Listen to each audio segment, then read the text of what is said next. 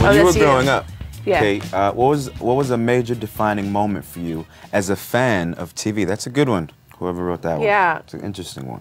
It's a major fan.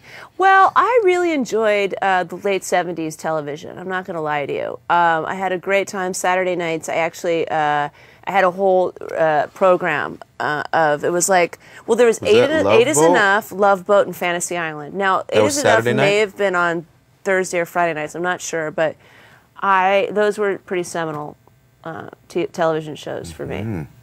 Yeah, I mean, I couldn't really stay up late enough to watch. I guess those were '80s, like, right? Early '80s. Was it? Does anybody know? I don't know.